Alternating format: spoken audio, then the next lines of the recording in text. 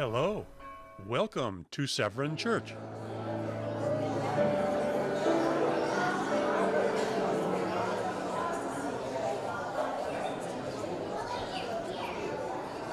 morning.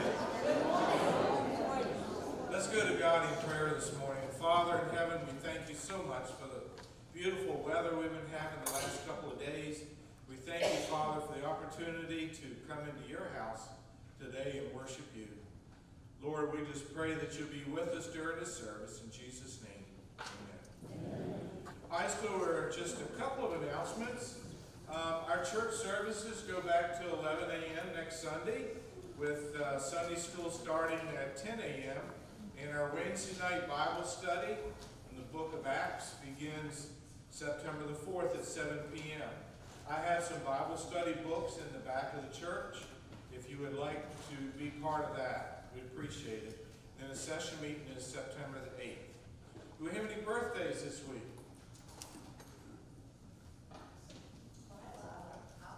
Mila has a birthday. All right, let's sing happy birthday to Mila.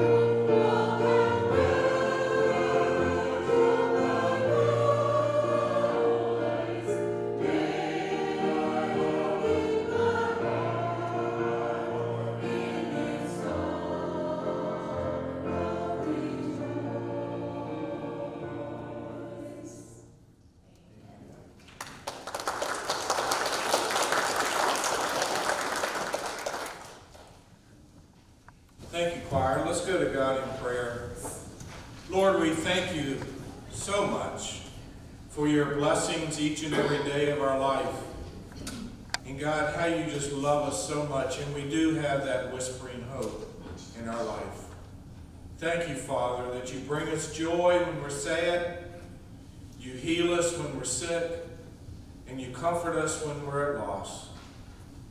And God, we pray now for those who are sick, that you will be with them.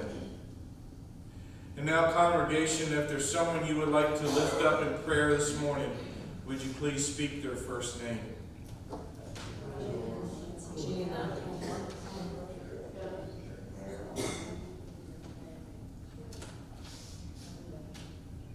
Thank you, Father, that you hear our prayers. And now let's pray the Lord's Prayer together. Our Father, who art in heaven, hallowed be thy name. Thy kingdom come, thy will be done, on earth as it is in heaven. Give us this day our daily bread, and forgive us our debts, as we forgive our debtors. And lead us not into temptation, but deliver us from evil. For thine is the kingdom, and the power, and the glory forever. Amen.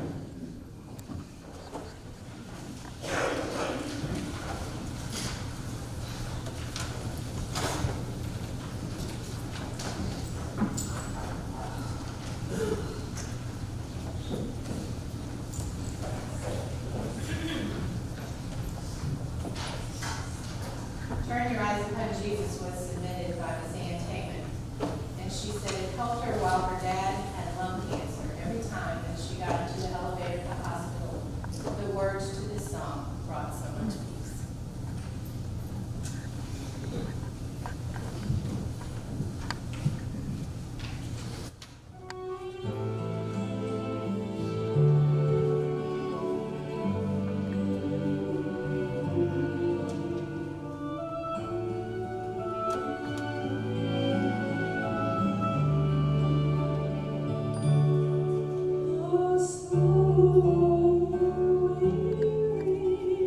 True.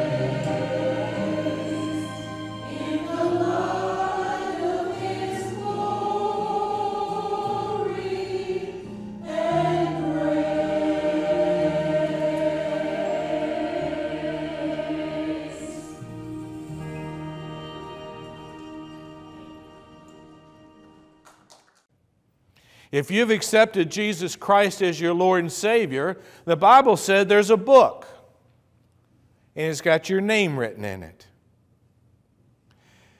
And they'll say, tell me who you are.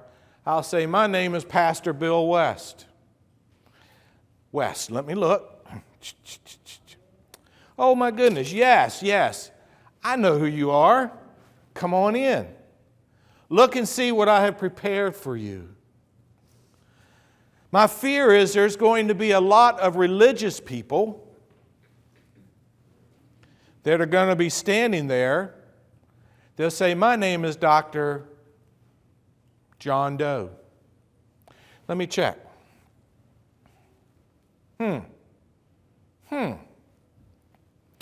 I'm sorry, we don't have a Mr. John Doe. I don't know who you are. You need to depart from here. But you remember me. I attended church every Sunday. I was a good person most of the time. Will you check again? I'll check again. Sorry, you got to go. Wow. Nicodemus was missing the very part of salvation, and that was accepting Jesus as the Messiah and Lord into his heart. When I talk to someone about the Lord, I get them to pray the sinner's prayer with me. God, come into my heart. I know that you are Christ, the Son of the living God. Forgive me of my sins. I want to be your child forever. And the Bible says that Jesus is faithful to come into our lives. And we are in the palm of his hand forever and forever. Isn't that good? But what if I sin? You are in the palm of his hand forever and forever. But what if I do bad things? You are in his hand forever and forever. So what other church terms do we use? And we do have to be careful when we speak to people about the things of God because they may not understand. You take somebody who had never been to church before, never understood the gospel, and if you told them they had to be born again, they probably would have the same response, wouldn't they? So you have to break it down a little bit different. Now we hear these terms, justification. How many of you heard that term before? That means not guilty. When you stand before the Lord and Satan says, yeah, but he's got a pile of sins, Jesus said, I paid for that on the cross. I justified him. Y'all ain't happy this morning. I'm trying to help you today. I justified him with my blood. We use the word sanctification. That's a good church word. That means the process of being freed from sin. We are sanctified. We are free from our sin because of Jesus Christ and his blood. If you walk away from here this morning, you don't understand how you're getting saved, then you need to turn your hearing aid up, all right? Because I'm breaking it down for you this morning, what John chapter 3 said. Being born again, becoming part of the family of God. If you're a brother in Christ, you're a Christian, and you are my brother in Christ. You are my sister in Christ. We are a family because God is our Father. Righteousness, that's a good term. That means being perfect. Guess what? Ain't none of us that. But that's what's required to get to heaven. But Jesus will say, because of my blood, they are pure, Lord, and their name is in the book. Mercy and grace. Don't we say that a lot? Thank you for your mercy and thank you for your grace. Mercy is deliverance from judgment. Amen. We don't have to stand before the Lord to determine if we're saved or not. Because of his mercy and grace, is extending kindness to the unworthy. Kindness to the unworthy. And then the Lord tells Nicodemus, as Moses lifted the serpent up in the wilderness, so you must look upon the cross to be saved. Go to Numbers 21 with me, if you would, this morning. Numbers chapter 21, first part of the Bible. Numbers chapter 21.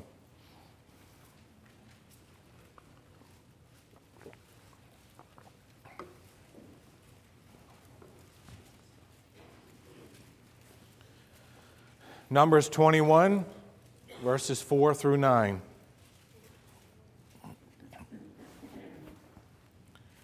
Just to give you a little background, the children of Israel are wandering through the desert, right?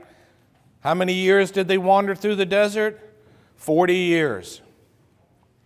God had just given them a great victory. And look how they respond back to God.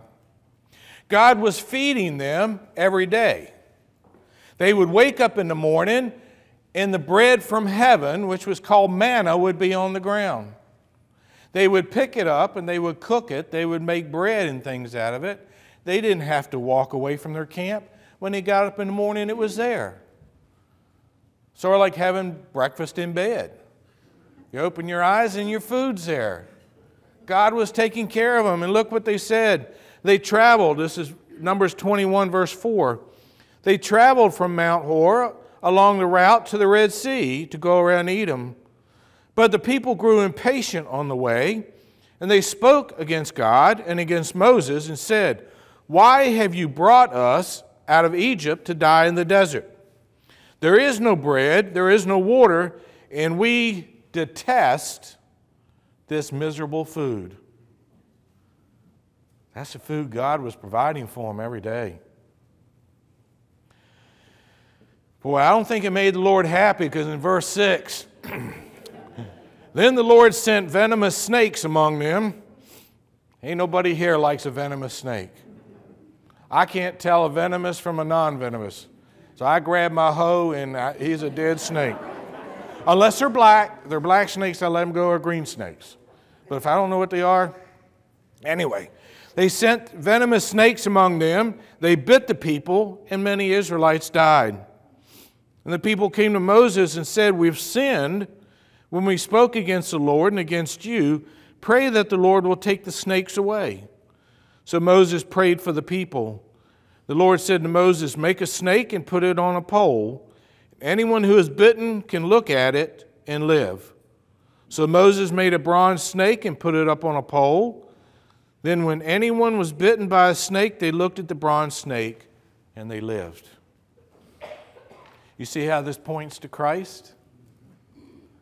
As the snakes were biting the people, Moses held the rod up with the snake, the bronze snake, on the top. And anybody who had bitten would look at it and they would live. And Jesus said in John chapter 3, unless you look upon the cross of Jesus Christ, like the people did with Moses, you cannot be saved. There is no salvation apart from the cross of Jesus Christ. Amen. People will tell you there are many paths to heaven. Jesus said, "I am the way, I am the truth, and I am the life. No one comes to the Father except through me." Boy, that's one way, isn't it? But Jesus is revealing to Nicodemus his true purpose. And we all know John 3:16, don't we? Let's say it together. For God so loved the world that he gave his only begotten Son, that whosoever believes in him shall not perish, but have everlasting life. That summed it up, didn't it? It was good for them, and it's good for us today. People like to try to make it more complicated than what it is. They want to add a whole bunch of things on there. You have to come to church all the time. You got to give 10th. You got to do this. Jesus said, believe in me and you will be saved. I've led a lot of people to the Lord on their deathbed. And they pray that simple prayer, God, come into my heart.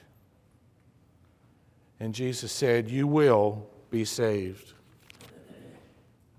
Several years ago, there was a 14-year-old girl. Her name was Laura. And while she was on a cruise ship with her family off the Baja coast, her appendix ruptured. The ship sent out a distress signal because they knew she needed to have surgery right away. The sailors from the USS Ronald Reagan were 250 miles away. They were in a training thing. But they pulled anchor, they did and turned the ship around and steamed all through the night. And when they got close enough, they sent the helicopters and landed on top of the cruise ship, took the little 14-year-old girl back to the Reagan where the doctors operated on her and saved her life. The cost of that was $2.5 million. But guess what? They didn't bill the parents. Because the U.S. government decided that it was worth it to save this little girl's life. That's a lot of money. But guess what? Jesus paid a lot more for you and for me. He gave His life so that we might have eternal life. I'm going to challenge you today. If you don't know Christ as your Lord and Savior, I'm going to be giving the invitation here in just a minute, and I'll be standing here at the front. You've heard the gospel today. Hopefully it came across loud and clear that if you want to be saved, then you have to accept Jesus Christ as your Lord and Savior, and that is the only way. Let's go to God in prayer. Father, thank you for the scriptures today, how clear it is, Lord, of how much you loved us. And now I pray, God, if there's someone here today that doesn't know you as Lord and Savior, that they might come during the invitation time. In Jesus' name, amen.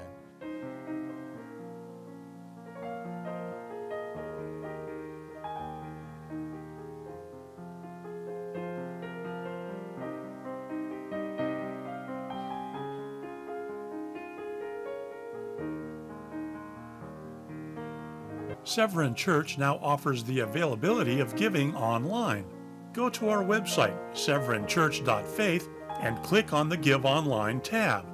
Next, click on the Give Online button, and you will be redirected to the secure online giving site. Once there, you can log in or look for the First Time link to the left of the page, then create a secure account with your own private login information. Thank you for your generosity.